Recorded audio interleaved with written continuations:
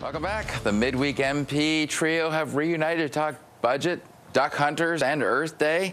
Labrador Liberal MP Yvonne Jones, BC NDP MP Ginny Sims, Ontario Conservative MP Stella Ambler. Welcome back. Nice to have you guys here. Thank you. All right, this Joe Oliver comment about, oh, you know, we got a problem here, but it's going to be Stephen Harper's granddaughter's problem to solve. That's kind of manna from heaven for opposition parties. What did you make of it, Yvonne?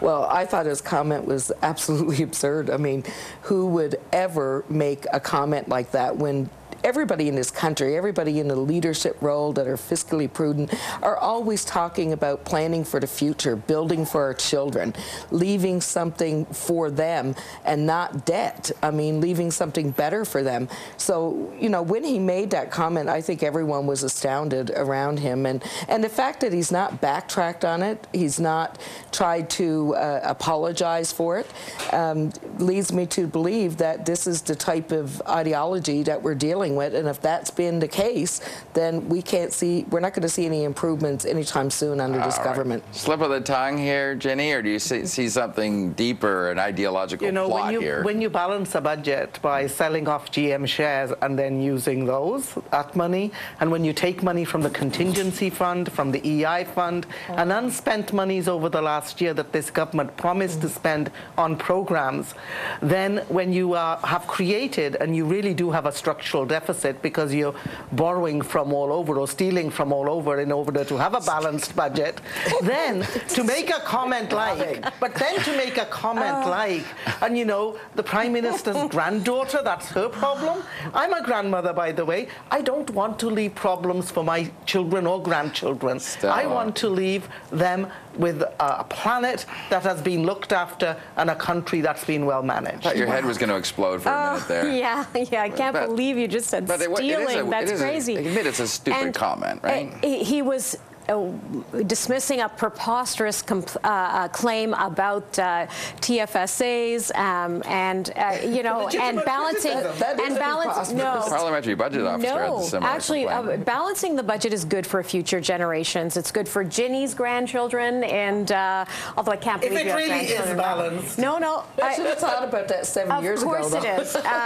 Of course it is, and we've actually worked hard to do that, and we've done it at the same time as we've lowered taxes for families. Helping seniors. These are all the great initiatives in the budget. What do we do when we have real crises and our contingency fund has been reduced to such a small amount compared to where it used to be? That is completely false, Jenny. You should check that, because it's not true. No, you haven't. We are taking money out of the contingency fund. No, we're not. You had a $3 billion contingency. Now you got a $1 billion contingency. $2 billion left. I can remember a minister last year after the Calgary floods and the Manitoba flood saying we have to look at putting more money into our contingency funds to look at that, you know, the kind of natural disasters we could face. But here we are now, the contingency fund has been reduced, and nobody can deny that that's not prudent economics. Jimmy, your grandchildren will be well looked after by the fact that we're helping them save for the future. Balancing budgets is good for the future generations. So is keeping more money in the pockets of families. My grandchildren didn't balance budgets for 7 years. You didn't balance budgets. And my grandchildren have fewer opportunities now than my children had, and that's not the way it's supposed to be. I think the most interesting thing about this is that Rachel Harper's going to be Prime Minister one day.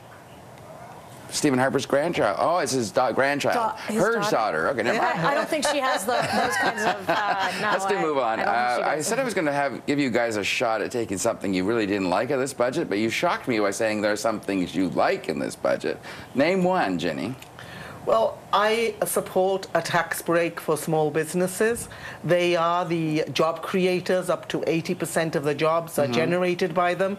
I don't like the way it's being done. It's spread out over too long a period. But it's also something they've stolen from our platform. But as you know, flattery, stealing something like this is often called flattery. Lowering taxes. Is Justin Trudeau's position that he doesn't want that? No, we've actually, that's been our commitment. We have no problem with the reduction reduction in taxes for small business, and we actually support that. In fact, he was just asked a question in the House of Commons only minutes ago, and he responded to it in that same language. But what we liked in the budget, I think what we liked most was the income for people that are sick, the benefits, the caregiver benefits.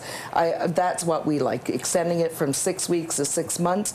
We had that in our platform in 2011. It was one of the highlights of the Liberal platform at that time. Wow, that's good. That means the Liberals won't actually reverse that, so that's good. They're not going to. Okay, I'll give you your chance. What's your number one budget? Is there anything you don't like in this budget? No, I wasn't going to say. I was going to mention the compassionate care. You don't like that? No, I love it. I think it's. I was going to say that, so I'll pick another one. I think the home accessibility tax credit for seniors and people with disabilities is also a good one, because what it does is it helps the elderly and people who have problems with accessibility in their own homes. It helps to keep their own homes safe, and we're making it a bit more affordable for them to be able to. You do not like income splitting. Do not support income splitting, because here billions of dollars are going to be used to assist the top 15%. Economists, the parliamentary budget officer, economists have come out and said this is poor economic jurisprudence. I would really like to know how the Liberal leader are defining rich, because I just don't. I can't imagine how a family tax cut that benefits all families, 4 million of them with children in Canada, could possibly be for the rich only. I don't understand that. Well, when you bring in a tax break that's only going to benefit 15% of the population, and they're the top earners in the country, there's your definition of rich. They're going to families with children. The thing in this budget that I really do not like is the income splitting, because it leaves too many Canadian families behind who need that tax break, and the doubling of the TFSAs. Come on, who do you know? She got to say who do you know who has money kicking around in their back pocket and in their dresser drawers at the end of every year that they can put $10,000 into this benefit? 11 million Canadians have put money into TFSAs. 11 million have done that. Cannot come up with the 5,500 each year, notwithstanding the 10,000. Do we want to get to Earth Day? $60,000. I want to say, let me say how glad I am that the Liberal leader is actually admitting that he doesn't like income splitting, so he's going to take that away. I want to know, is he going to take it away from seniors too? Because we have initiated income splitting for pensions. So he likes it for seniors, but not for families. Is working for many more pensioners. Earth Day today. The budget came out yesterday. There was no climate change reference in it anywhere. Why not? Why don't you do something more to tackle climate change? It is a problem. Oh no, greenhouse gas emissions are. This is the first and only government to tackling those seriously. They have been reduced by by initiatives like transport initiatives to reduce greenhouse gas, and be very practical solutions on how to do this. The environmental the environmental initiatives not only in this budget. It's like going to a comedy. Stella, listening to the Minister for the Environment speaking today. Hang on, Stella.